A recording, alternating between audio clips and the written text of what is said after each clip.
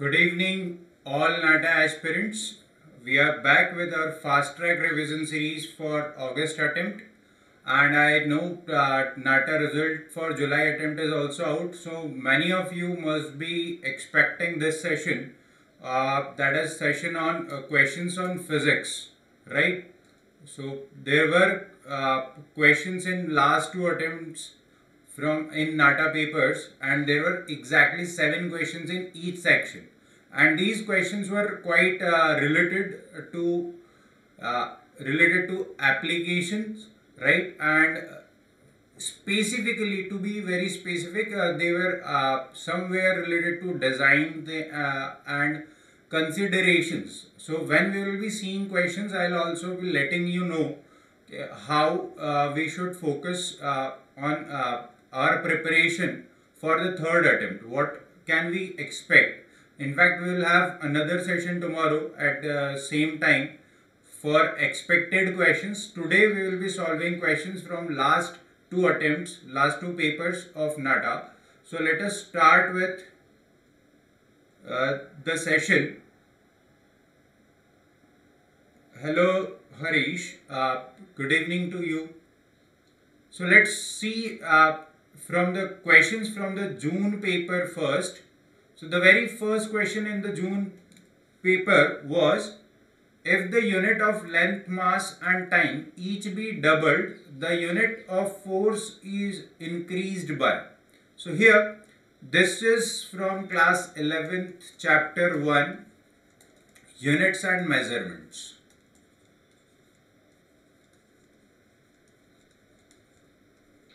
So you must be familiar with units and measurements. So we are asked about change in unit of force. So formula for force is mass into acceleration, right? And this acceleration, mass is represented in m with the help of m. Acceleration is length per unit of time square. So I can write the dimensional formula for force as ml t raised to the power minus 2. And now it is suggesting that if length of mass time and length, mass and time each be doubled. So this was original F1. For F2 I will have m as 2 times the m, I will have L as 2 times the L, and I will have T as 2 times the T square. So if I simplify it, that will give me 4 times ml upon 4 times t square. That is nothing but equals to ml t raised to the power minus 2. So there is no change in the unit of force. So correct answer will be option D. And if you want it to be in written format, see here. Here is the solution. Whatever I have explained is written here. If you want, you can take screenshot of the same, or you can roll back the video to see the question and now the answer. So the input here is we should focus on units and measurements chapter from class 11th. Let's see the next question. Universal time is based on. Universal time. What is universal time? If you know this concept, you can easily identify the answer, right? So rotation of the earth on its axis, that is time of a day. This is time of 1 day. Earth's orbital motion around the sun, this is time of 1 year.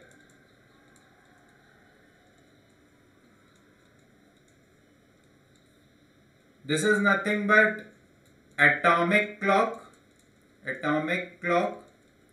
When we define 1 second, so that 1 second is defined with the help of cesium atom clock. And quartz crystal, so quartz clock, yeah, quartz crystal clock is used in laboratories where the resonating frequency of quartz crystal is known, and that is used in laboratory to get higher results. So here the universal time is considered with reference of rotation of earth on its axis, and the details are as displayed on your screen. So universal time is the solar time standard that reflects average speed of earth's rotation. So though it is solar time, but it has been standardized with the rotation of earth on its axis, right? So I have also mentioned rotation of earth around the sun, or orbital rotation of earth around the sun, cesium clock we have discussed, and quartz clock, right?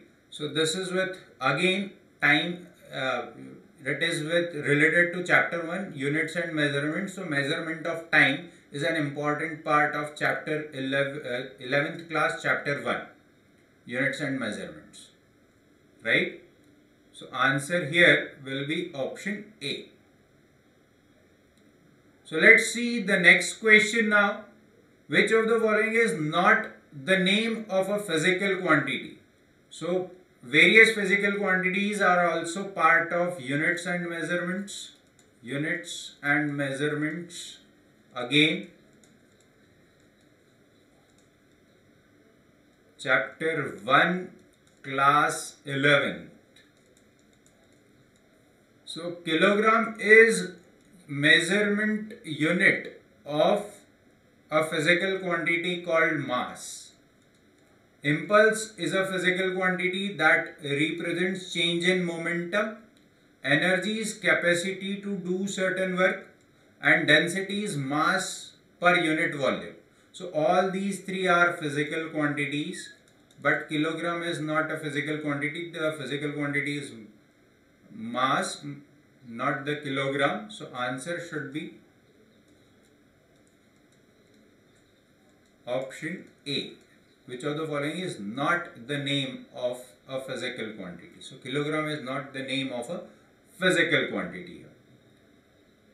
Kilogram is a unit of measurement of physical quantity called mass. Impulse in physics is defined as, or to quantify the effect of force over momentum. So change in momentum is what we call impulse. A large amount of force acting for very short duration is called impulse. Energy, as we have discussed, it is the capacity to do work, and density is mass upon volume. Next, psychometric scaling is referred to.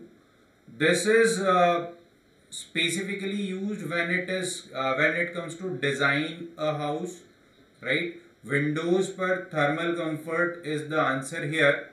Psychometric scaling क्या होता है, इसको लेकर quickly एक बार देख लीजिए. यहाँ पर हमारे पास मैंने इन सारी चीज़ों को आपके लिए कंपाइल किया है. सो द साइकोमेट्रिक चार्ट और psychometric scaling shows temperature versus humidity. So this scaling is used to determine thermal comfort.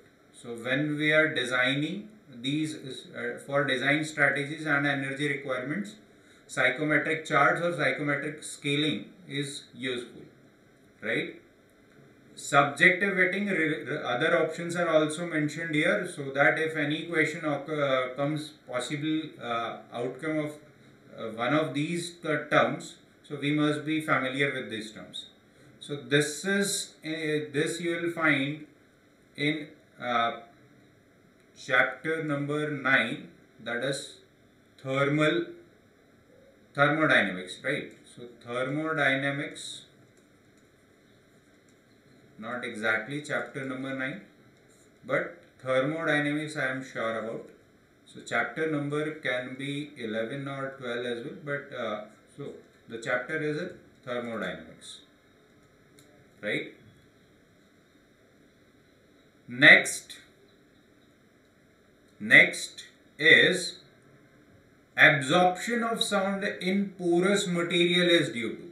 So whenever you'll see a soundproof room is designed, the material used in that soundproof room for making that room soundproof is porous in nature, because whenever that material is porous in nature, so that porous material reduces the speed of movement of the sound, right? So that basically works as friction, that creates frictional losses for the sound. So answer here should be frictional loss, right? So answer to this one was friction loss. Why frictional loss? That we have discussed. In fact, you can go through these terms, frictional loss and creep loss. Vacuum in the pores is not at all possible as porous material. So it must, if there was vacuum, so vacuum cannot create or cannot create a frictional loss in the sound waves, right? So for creating a frictional loss in traveling the sound waves, vacuum in the pores is not required. So, and creep loss is related with material. Creep is also called cold flow. You can go through this slide and understand what is creep loss. Let's see the next question. The ratio of light that reflects compared to total sunlight that falls on it is called albedo. Albedo. So all these terms are explained here on next slide. So you can go through all those definitions: thermal reflectance, diffusivity, emissivity. So this is thermal reflectance. Time domain thermal reflector, measuring thermal continuity of thin films. So thin films के thermal conductivity measurements के लिए हम thermal reflectance use करते हैं, right? Then diffusivity is rate of diffusion. Okay. Emissivity is rate of a body at a given temperature is the ratio of total emissive power to the of a body to the total emissive power of perfectly black body at that temperature. This is again related with thermodynamics only. Albedo is a fraction of light that is reflected by a body or surface. It is commonly used in astronomy to describe reflective properties of planets, satellites, asteroids, etc. So please learn and understand these definitions clearly, so that if any question like this occurs in August attempt, you are ready or you are equipped to answer it correctly. Let's move to the next one. What is reciprocal of air to air resistance? It is called U value. Resistance का opposite, air to air resistance, is U value. Conductance, capacitance can be eliminated. Conductance electricity के case में use हो रहा होता है when material or metal is supporting the flow of electricity, that is conductance. Capacitance is capacity of absorbing the electric charge, and R value is related with resistance. So on that basis I can eliminate these three and mark my answer as U value. This could have been done and here is the definition of each one, that U value, conductance, capacitance and R value. So these were the 7 questions that were asked in June attempt, that is Nata paper 1 June 2022, right? Now let's go through the questions that were asked in July attempt whose result is out today. So let's see where these questions were from. The commonly used safety fuse wire is made of which of the following materials? Copper, lead, nickel and alloy of tin and lead. So copper can be eliminated, right? Because copper से हमारे जो normal electricity wires होते हैं वो design होते हैं, तो definitely copper से हम fuse wire नहीं design करेंगे. Why so? Because we use fuse as a safety mechanism. Use whenever there is a surge in supply, the fuse wire gets melted and the circuit becomes open, so that the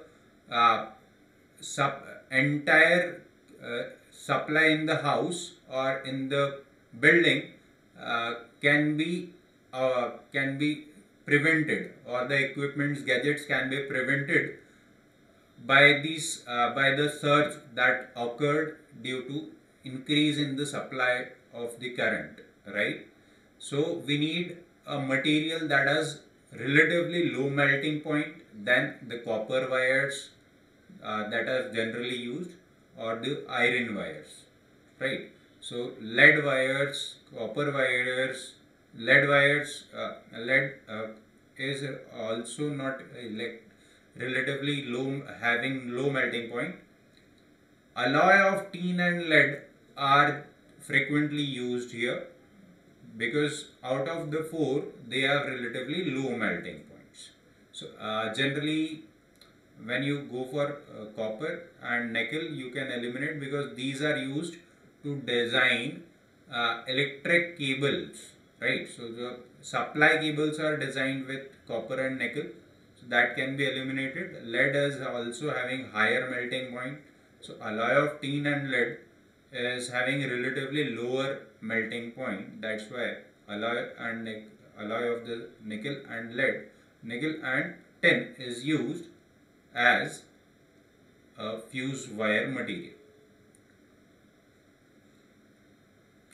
See, as we have discussed, fuse is an essential component is a metal wire or a strip that melts when too much current flows through it, thereby stopping or interrupting the current at a sacrificial device. Right? As I have suggested, if fuse gets blown away, thus all the equipments in the building or the house can be prevented from that from burning or from the increased current supply, right? So let's see the next one. When you float back on water, what is your weight? So here comes the principle of buoyancy, principle provided by Archimedes. So according to Archimedes' principle of buoyancy, a body or an object can float on water when it displaces the amount of water equal to its weight, right? So it is not asking that you are swimming, it is asking you are floating on your back on water. So would the amount of water displayed by your body is equal to the weight of your body. So net weight of your body will be 0 in that condition, right? So amount of because weight is nothing but mass into gravity, right? So whatever the force exerted, whatever the force applied by gravity to pull your body downward, the same force is applied by the amount of water that is displayed by your body. So net effect is nullified and your body floats on the surface of the water, right? So this is from class 9th, the earlier question from class 10th. So class 10th and class 9th. Next, see, Archimedes' principle states that upward buoyant force that is exerted on a body immersed in a fluid, whether fully or partially, is equal to the weight of the fluid that the body displaces. Hence, net weight is 0. Next, a wound watch spring has. So, wound watch spring contains potential energy because it is wound. So, when it is unwound, that entire energy gets converted into kinetic energy. Mechanical energy and electric energy can directly be eliminated because in general energy is either in the form of kinetic energy when the object is in motion, or if object is in rest, the energy is in the form of potential energy. Again, this is from class 9th science. The spring does not possess kinetic energy until it is released and it starts to move. As I have mentioned, motion in body creates kinetic energy and static body has potential energy. Let's see the next question.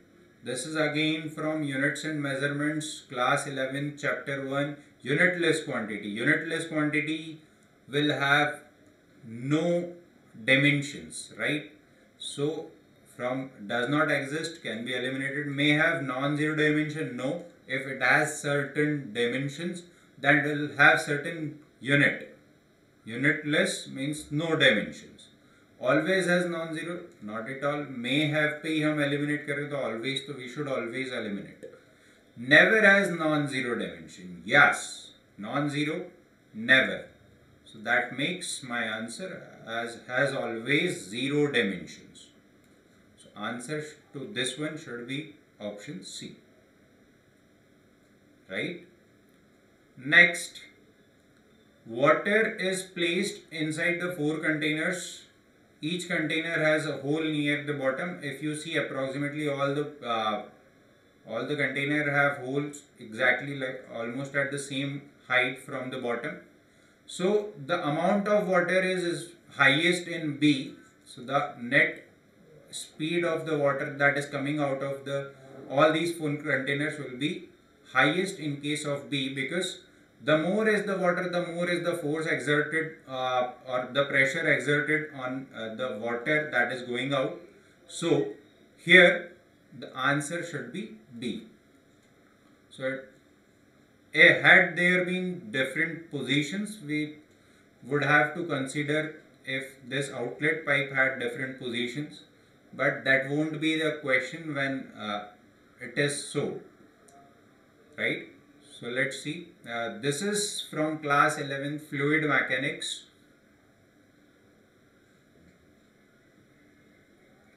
So in the given situation, concept of pressure comes into the picture. As we have discussed, pressure is force per unit area. So force exerted on the area, the size of the containers are also the same. So that all depends on the quantity of water in the containers. Next, it is a numeric answer type question. You did not have the options to choose from, but can be done. See here, you need to calculate work done by a force in lifting a weight of mass 2 kg to a height of 10 meters, right? So work done is force into displacement, and force is given to you, height is given to you. So to displace up to this height, the force work done should be force into displacement, that is the height. So answer would be 300 joules. It is mentioned that you need to provide the answer in joules. So work done is force into displacement, and force is in newtons and displacement is in meters. So Newton meter is equal to joules. Unit of energy and unit of work done are same. Next, find the maximum velocity for the overturn of a car moving on a circular track of radius 100 meters, coefficient of friction. This is from circular motion class 11. Circular motion class 11, right? This one was from class 9, because in class 9 you have seen how do we determine the work done, that is force into displacement. So here the solution will be the centrifugal force mv square upon r should be equal to F into mg or mu into mg, where mu is coefficient of friction. You are given with the value of coefficient of friction, and the centrifugal force is mv square upon r. So this velocity, critical velocity, we need to determine. The maximum velocity we need to determine, right? R radius is given to us, m gets cancelled from this two sides. So v square is equals to mu into g. That is, if you want, we can calculate mv square upon r is equals to mu mg. M and m gets cancelled. V square is equals to mu g r. So this should be mu g r, right? So v is equals to under root mu g r. So v is equal to mu is 0.2, g is 9.8 meter per second square, and r is 100. So overall this is 2 by 10 into 98 by 10 into 100. So this 100 gets cancelled. So this is under root 196, which is 14. So the speed will be 14 meters per second. This should be the answer. So if we compare the two, relatively July attempt was easier than the June attempt. So expecting on the same pattern, in August attempt we should focus more on class 9th and 10th basic concepts, right? And that will help us answer the questions with better accuracy in our August attempt exam that is to be held on 7th of August, right? So thank you guys, thank you for tuning in. Do follow us on Instagram and subscribe our YouTube channel for the more updates. We'll bring many more topics for this NATA preparation, as well as if you are looking for other architecture and design entrance preparation, then too you can get the study material by clicking on the links given in the description box. So thank you guys, thank you for tuning in.